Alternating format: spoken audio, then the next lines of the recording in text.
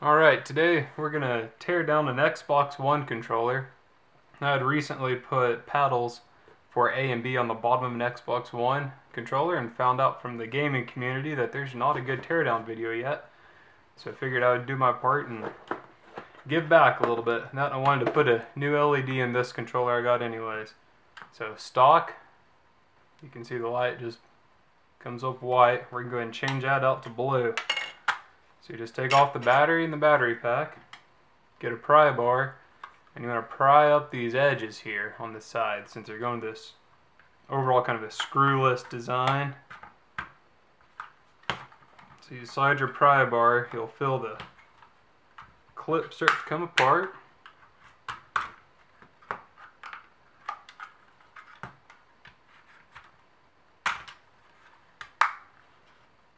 Sure, the first time someone gets mad playing Call of Duty, this is going to turn into a Mr. Potato Head of a controller getting thrown against the ground.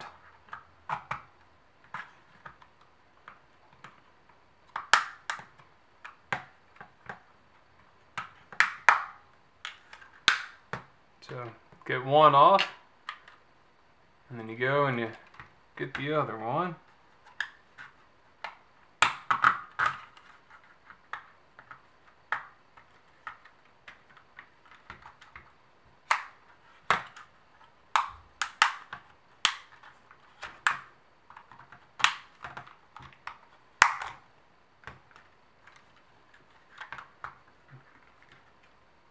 It's my first Xbox YouTube video, so I wanted to try to put my Nikon camera on a tripod and do it. We'll see how it turns out.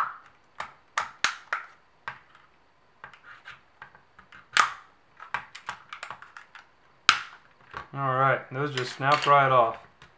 Once you do that, that'll expose your screw holes around the side, and of course I always put one under the paper back here. So we just take, it's a normal security Torx that they use on the old controllers.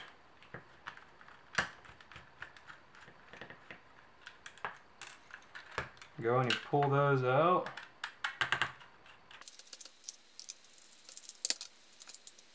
Actually extremely simple as far as taking them apart. Changing out thumbsticks in the future are going to be extremely easy. If you check out my Facebook page, you can see where I already put PlayStation 3 style thumbsticks on that controller that I put the paddles on.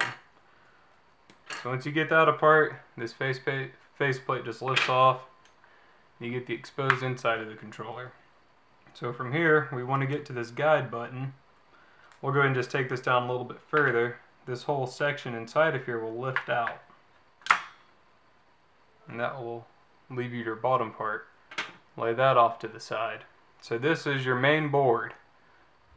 Unlike a lot of other controllers, this is a little more technical. We have our rumble motors here and the trigger on the bottom. And we have two different PCB boards that stick together. So what we're going to do first, we're going to unsolder the light or the rumble motors here, and we're just going to zoom this in a little bit. So there's 4 wires here for the rumble motors. We're going to take those off on each side. Just grab a soldering iron, go in and pop these off. That's one side. We can't get this other side where you can see it. That drops this rumble motor. The top wires are for your trigger rumbles. The bottom will be for your standard rumbles. Microsoft talked about there being 6 rumbles in here. So far I've only counted 4. Drop those. This one comes out the bottom. Then you have this PCB board. You'll see, get a good view here. There's some screws here on the bottom. These are slightly smaller Torx. They're not security Torx, so get your driver. All the screws and stuff, we'll just take them out. The big ones hold the shell together, small ones hold the boards in, so can't really mix them up.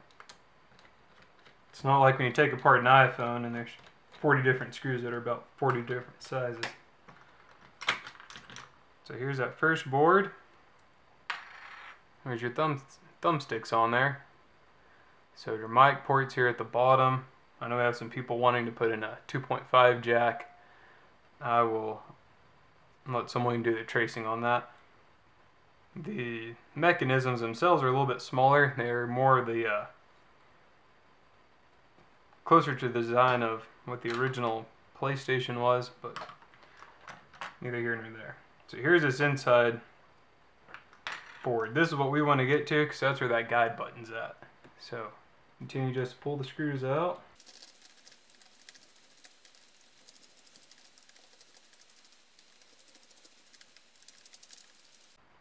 Screws are kind of a pain, but makes for a very solid feel of a controller.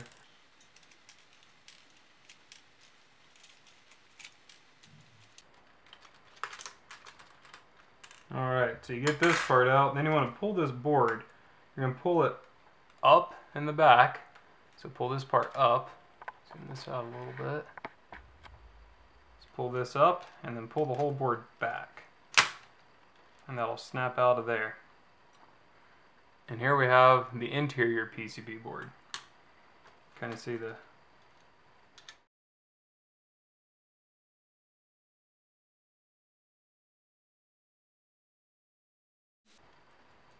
and then you'll want to set this off to the side as well. So here we have our interior board. Zoom this in as much as it'll go. I'll work as close as I can up here. And yeah, that's about all we're going to get. So here's your one LED. Right, it's kind of fuzzy. Right there. So we're just going to take that one out. There's kind of different methods to do this. Normally I use my hot tweezers, but just going to do it the old school way. Take it off. And then grab our new LED. This is a larger size, so the old controllers used an 0603 LED, which is a 1/6 of a millimeter. These are a little bit larger. They're an 0805, I believe, which will be an 1/8 of a millimeter. Makes for a little bit brighter shine. Here's a new LED. We're just going to take and solder that back in. If you don't have very steady hand, I probably wouldn't recommend soldering on these.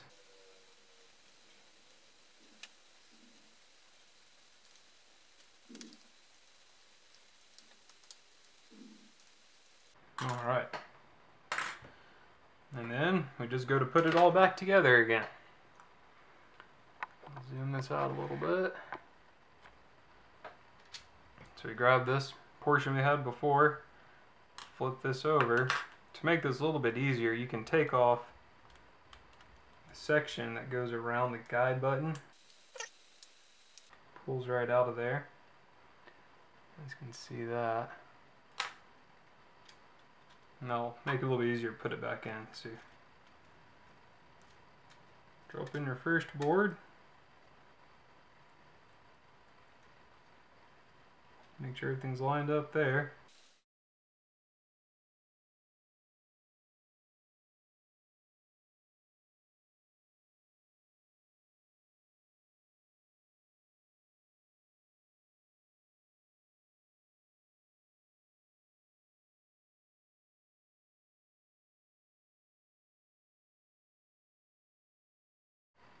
At your sync button.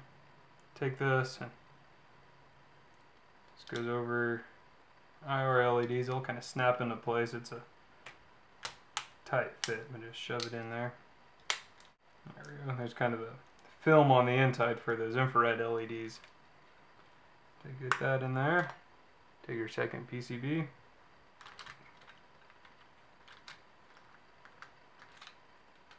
These actually, I didn't show this.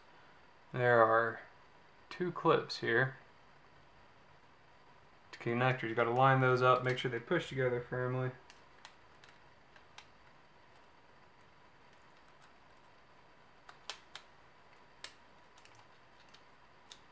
Push those in.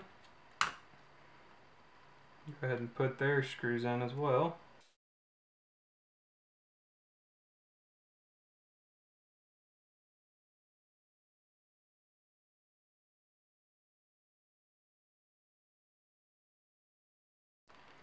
get this on here. This is a trick I learned on the last one, is to grab you some electrical tape. Take just a little piece of it, slice it down the middle, because your rumble motors are going to want to slide out when you're trying to solder them back in. Run your wires in here.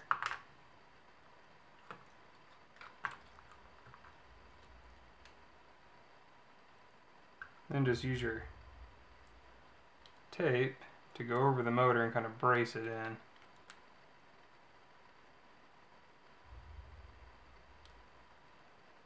Doesn't hurt anything, just helps keeping them from falling out when the controller's upside down. I'll do that. And then go solder back in your rumbles.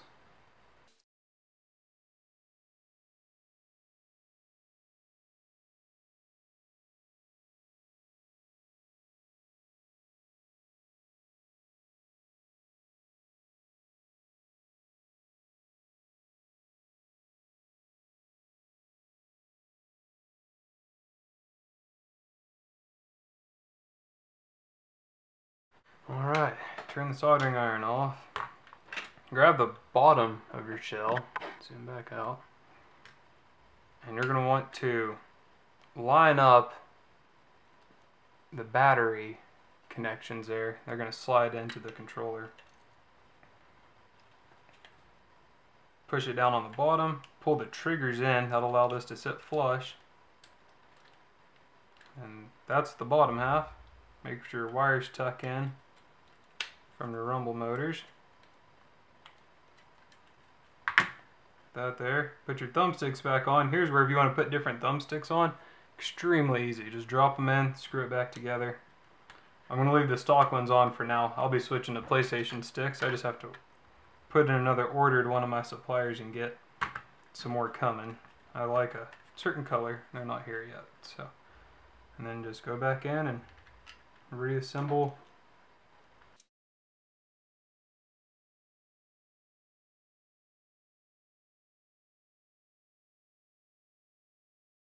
And again, make sure you visit my Facebook page and you can see this A and B paddles I put on the bottom.